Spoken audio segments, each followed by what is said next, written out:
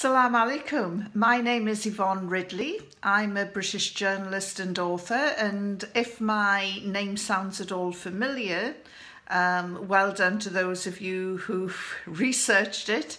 In 2001, I was captured by the Taliban shortly after the horrific events of 9/11.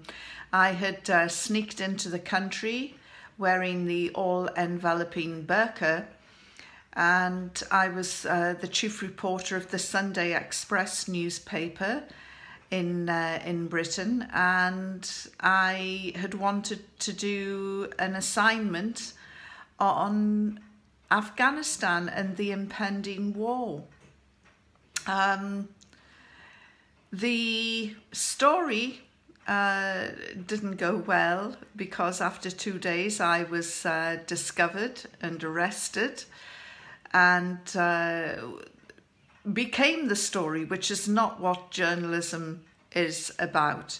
However, that was then. Here we are today, and you are about to embark on a career in journalism, one of the greatest, most rewarding jobs in the world today. You will be guaranteed to meet the most interesting people, not necessarily the most powerful. Everybody has a story to tell. It's just trying to identify that story, how you can use it, how you can project it. And sometimes, as I found out to my own cost, trying to tell the truth can be almost a revolutionary act that can get you into trouble. So, be very wary about what you do. Always put your personal safety first, because let's face it, if you get into trouble, you can't tell the story. You certainly can't tell it from a prison cell, as I discovered. And you can't tell it if it's going to cost you your life. So do take care, but remember, journalism is a noble profession. Delivering the truth to people's tables, to their terminals, to their computers, to their laptops is indeed a very noble thing to do.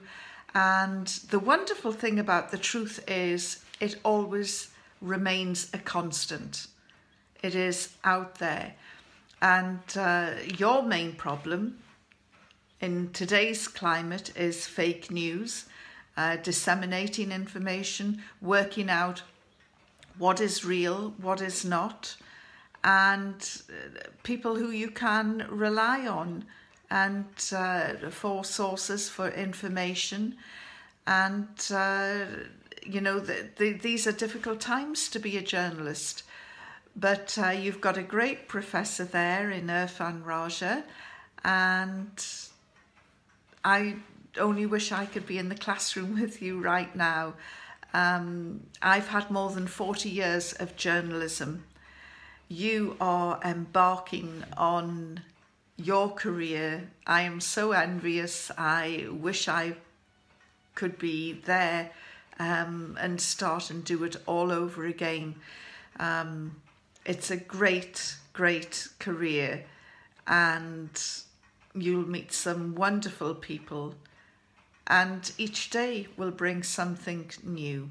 So best of luck in everything that you do, and not only be true to your readers or your viewers, be true to yourself.